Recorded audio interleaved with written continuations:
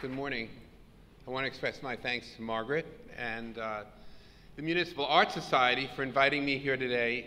MAS has always been at the forefront of convening diverse interests and experts from around the city to confront and develop solutions to the challenges New York City faces, from preserving Grand Central Terminal to assuring the liveliness of Times Square, to preventing a terrible mistake at Columbus Circle. MAS has been the conscience of the city and its physical environment. Now, with this collection of essays and ideas that Margaret referred to, and that I hope you all have read, you are helping the city create a roadmap for future action rather than simply reacting to potential municipal missteps.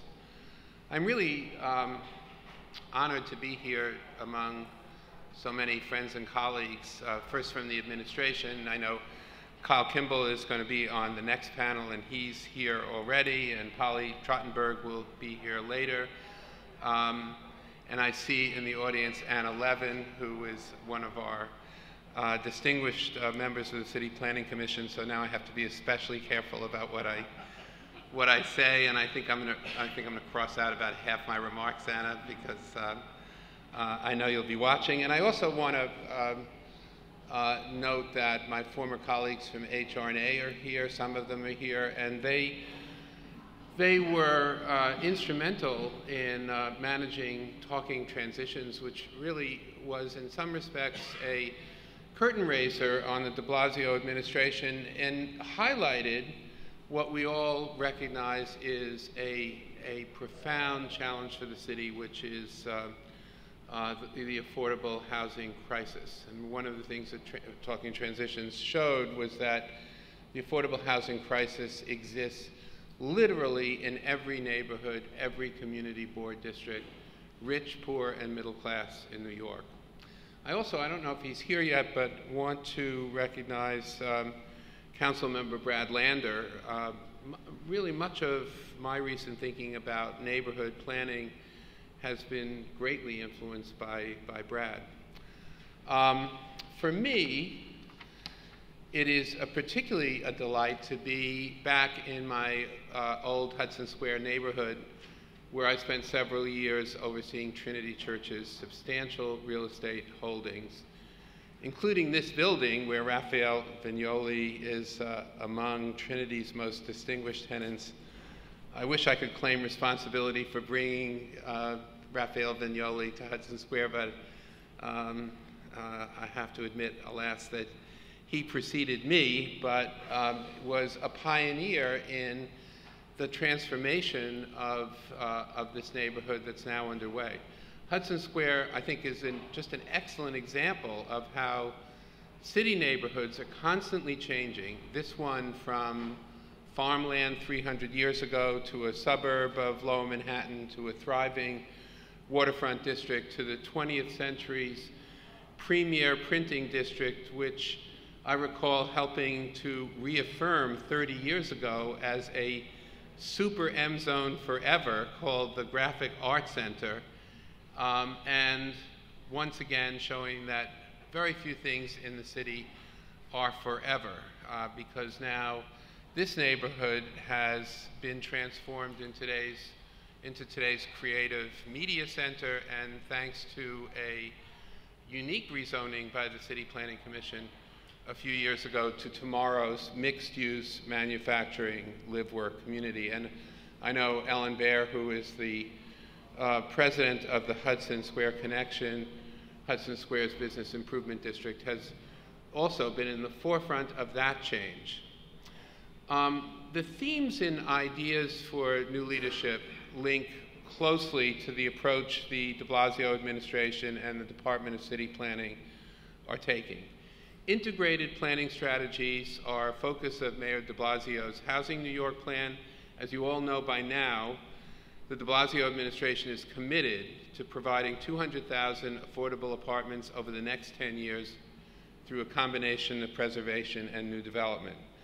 The 115-page plan, which was created through coordination among 13 agencies, and with input from more than 200 individual stakeholders, outlines 50+ initiatives that accelerate affordable housing construction, protect tenants, and deliver more value from affordable housing investments in a manner that distributes development more equitably throughout the 5 boroughs.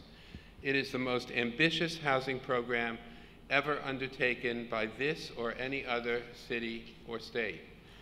We envision that the total cost of the plan over the next 10 years will exceed $40 billion, with the city providing approximately $8 billion and the remainder coming mostly from private sector investment, but from the federal and state governments as well.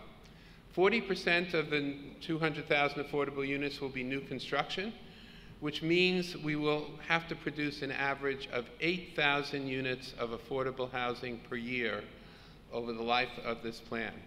And that's a 60% increase over the average annual new construction of affordable housing produced during Mayor Bloomberg's administration. So you can see that we are being quite ambitious.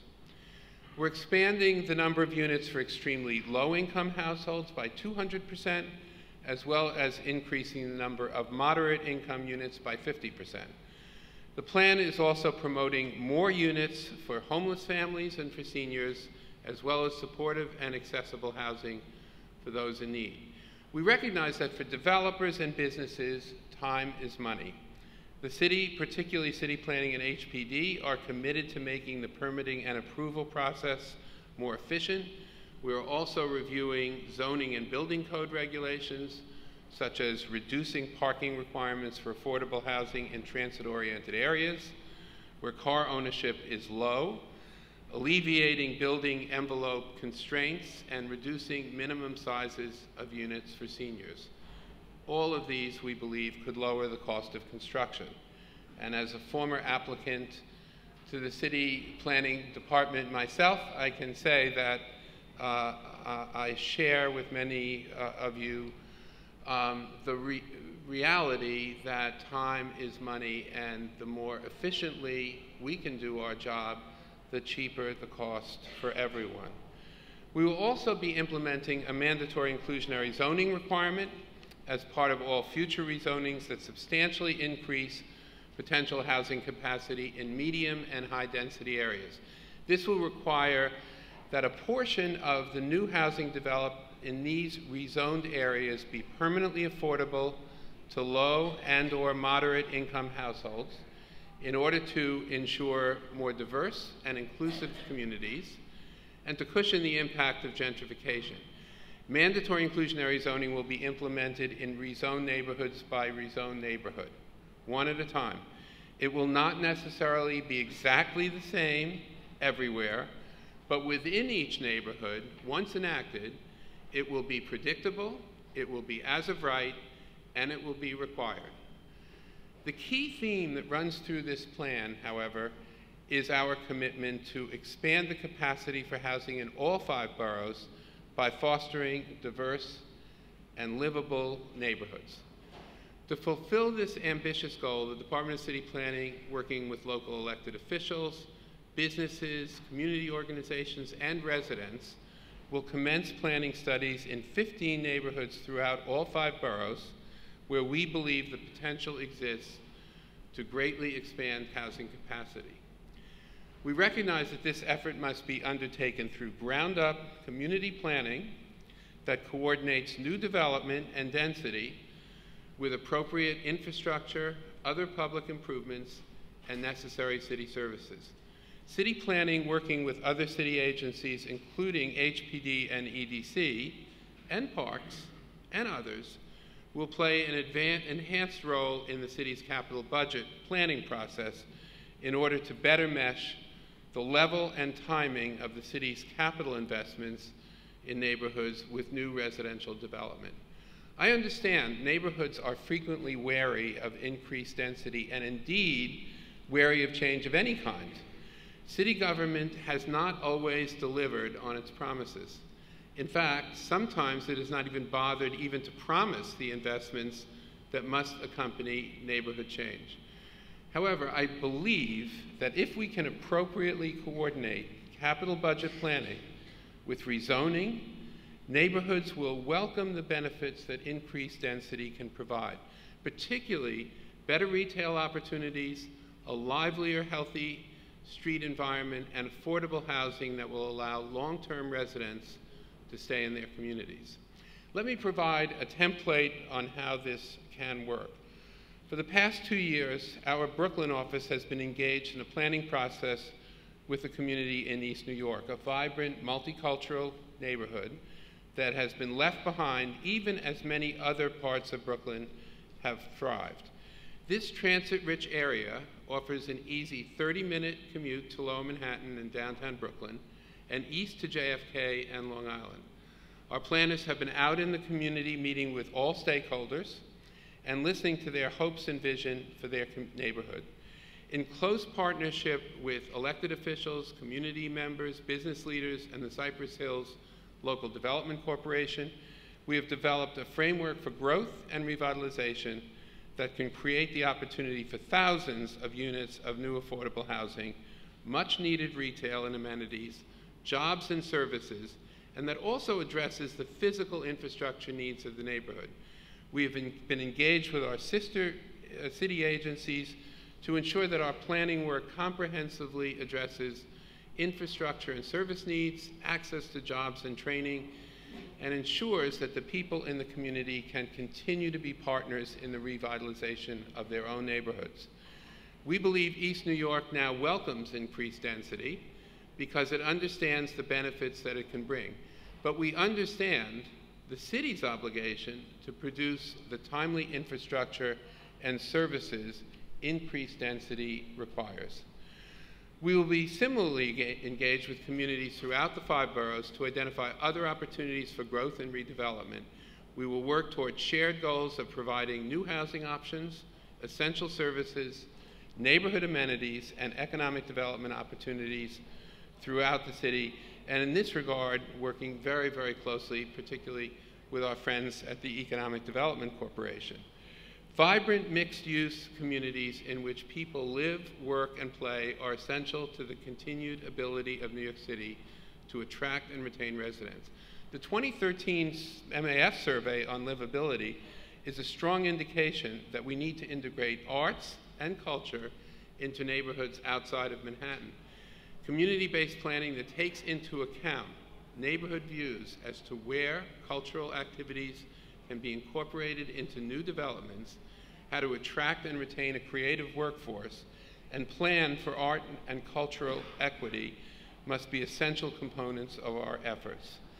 The tech and creative sectors, and increasingly the traditional manufacturing sector, are closely linked industries that the city is committed to reinforcing through the mayor's focus on attracting, increasing, and strengthening jobs for all New Yorkers, and our continued support for investments in endeavors like the Brooklyn Navy Yard, where manufacturing, office, and creative industries are closely linked to nearby residential neighborhoods like Fort Greene, Dumbo, and Williamsburg. Indeed, that was exactly the goal of rezoning of this Hudson Square neighborhood. All the boroughs need places where engineers, designers, entrepreneurs, production, and educational institutions can thrive. I believe, for the past 70 years, really since the end of World War II, the city's manufacturing policy has been defensive. It has been one of attempting to slow the rate of manufacturing decline.